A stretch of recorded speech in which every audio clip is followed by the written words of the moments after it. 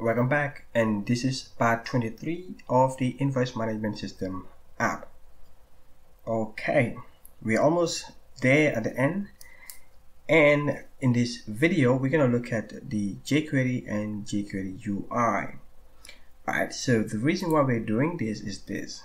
Okay, if you look at the original app, we have this bar that keeps swinging in and out, okay, as I hover.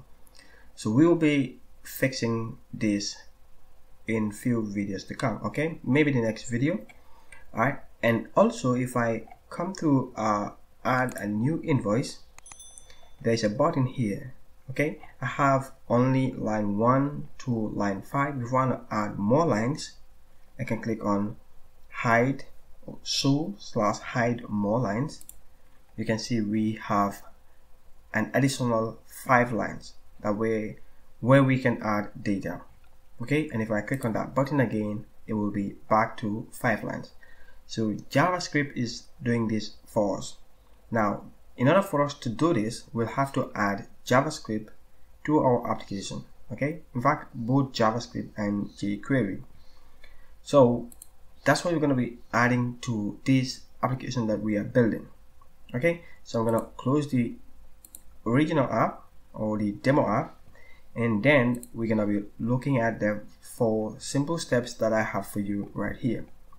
And the first one is to download jQuery. By the way, if you don't know, we have a Patreon page where you can go and support our work if you want to support us. Okay, so all the codes, like in return, what we are giving you is the entire code of the application. Okay, you're gonna have all the codes right here, page by page, but if you want to have the entire code all at once, you just have to support us on Patreon and you have the entire code right there waiting for you. And don't forget to subscribe, because we'll be giving you these kind of videos all the time. Okay, so now the first step is to download jQuery, which I'm going to do right here. So this is the file that I'm going to download the compressed production jQuery 360. Okay, that's what I'm going to take.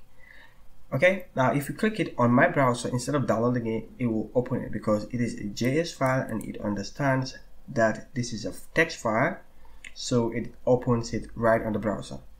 To be able to save it, I'm just going to right click and then say save as. I'm going to navigate to where I have my JS files. Let me show you why I'm going to save this.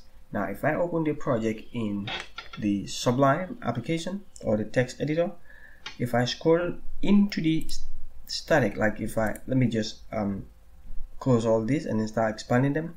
In the application Invoice Management app, you have this folder that we created a few videos ago. If I expand static, you will see CSS, IMG, and JS. So right in JS is where I'm gonna save this file. Okay, so now that you know that, I'm gonna go to that folder that is the static JS and then save it right here. I'm going to maintain the same name. It's good to maintain the version of the JavaScript or the jQuery that you're using, so that if there is any vulnerability, you will know exactly whether that affects you or not. So I always maintain the version number right there. Okay, so I'm going to click save, and you can see it is saved right in here. And if I click it, this is the file. Okay, it is a compressed file, so we don't have anything to do with it.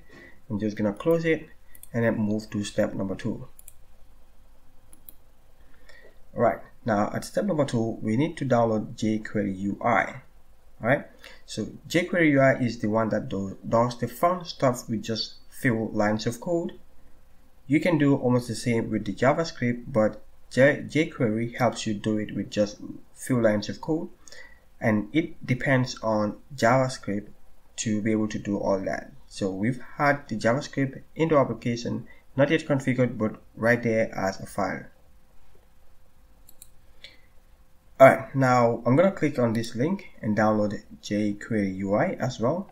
Right here on the right side, I'm going to download the stable version 1.12.1. Okay, that's what I'm going to download. Great.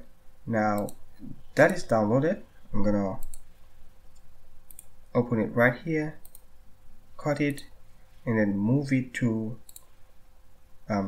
yeah, I'm gonna move it to the folder.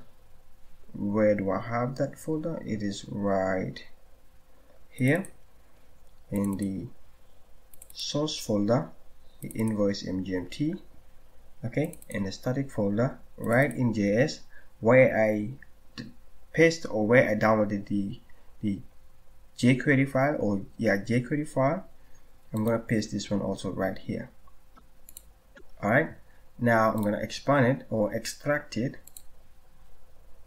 okay, and then delete this file because I don't want to keep all those files in there when I don't need them. So if we open, you have jQuery-Ui.min.js, which is the same as jQuery-Ui, but this is a compressed version of it. Okay, you also have jQuery-Ui.structures.css.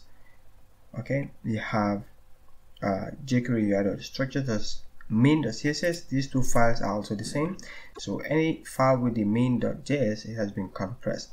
Okay, you might see the files twice. One will have the min.js and one will not have it.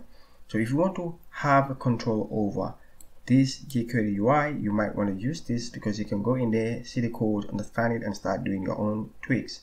But that is not recommended. You will want to have your own JS file where you'll be doing the codes. Okay, that's what we're going to be doing on these videos, okay, or on this tutorial. Now, since I extracted this right here, I'm going to move to the next step. I'm going to close this and then copy this code. Now, I'm going to explain this part. Let me just paste it in the file that I want to start using it. Now, in the entry file right here, okay, this is the file that this is the template where I will need to start using JavaScript. Okay, I want to have a button right here that will show me the line 5 or line 6 all the way down to line 10. So I will need to do some JavaScript actions on this page. So I'm gonna paste that code on here in the header is where I'm gonna paste it. So right below the JS file or the CSS file that we created in a few videos ago, I'm gonna indent this in, and now these are the files that we are referencing, just like what we did when we were doing our CSS integration. Okay, now in static you have a folder called JS jQuery-1.12.1/jQuery-Ui.min.js. You have another one called jQuery-Ui.min.structure. Oh, sorry, jQuery-Ui.structure.min.css, jQuery-Ui.theme.min.js. We also have a file called jQuery-360.min.js. Likewise this, and we're gonna make this. Okay, this is gonna be our file where we'll be writing our own JavaScript file. Okay, so these are the files that I'm referencing. Okay, these are the files that I'm referencing. I'm not referencing everything. Like this one, I'm choosing the min.css and the min.js files for each of the categories. Now I'm gonna save this. Okay, before I save it, I want to show you how you know that these files are loaded into your browser. Now if I right click and click inspect, I'm gonna go to network and I'm gonna hold down control and click refresh. You can see right here none of the files are showing up. Okay, so this is not linking to any of the files. Now if I save this, okay, I saved it, and I click control refresh again, you can see we've pulled jQuery 3.6.0.min.js, jQuery-Ui.js, and this file is not known, so it is marked red with a 404 error. Okay, now this is expected because we've not created this file yet, but it is good news that we've gotten all these JS files. Great. Now that is how you know that your JS files have been called and they are found or not found. Now the next step is to create the Myjs.js file. Okay, so I'm gonna come right here inside the JS folder. I'm gonna right click and say new file. I'm gonna save it as myjs.js and click save. So I'm gonna go back there and click control. I'm gonna hold down control and click refresh again. Boom, you can see now all the 3 files have been found. So this is good news. Okay, now to test if JavaScript is actually working, we want to do this. I want to do an alert on the page. Okay, so right here on that file, this is where we'll be writing our JavaScript files, the one that will be doing animation for us, but we'll not be doing that in this video, hopefully in the next video. So I'm gonna save it and then do a refresh here on the app. I'm gonna do control and refresh. Boom, you can see we have an alert going up. Okay, and that is the code right here.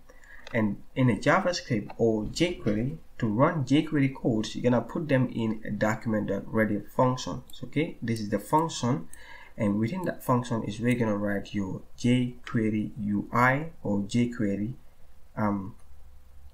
codes, right? So all our jQuery codes will be written in here. Good. Now that this file is loaded or this alert is coming up, we are now set to do our animations on this application, and we'll be doing that on the next video. I hope you found this video informative. Don't forget to check out our Patreon page and subscribe to this channel. Like the video, leave your comments if you have any questions. See you in the next video.